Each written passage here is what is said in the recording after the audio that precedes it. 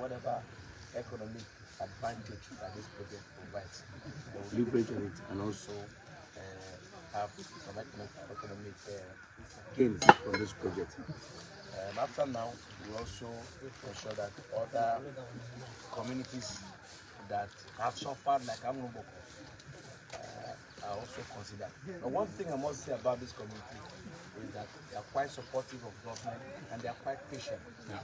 Because from the time I visited this site, following the discussion I had with their daughter,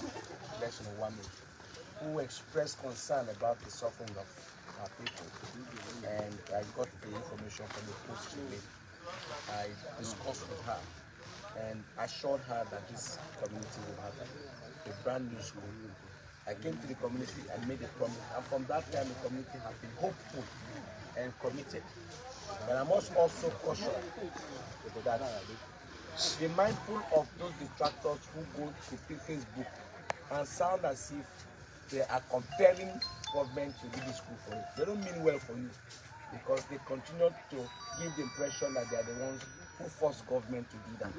Nobody forced us to take this commitment. It is your commitment and your patience with government has brought this. I want to use Anwunugbokor as an example so that other communities will learn.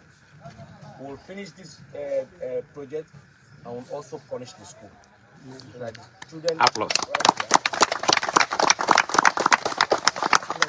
right here will be comfortable like children in the city and also get a good education.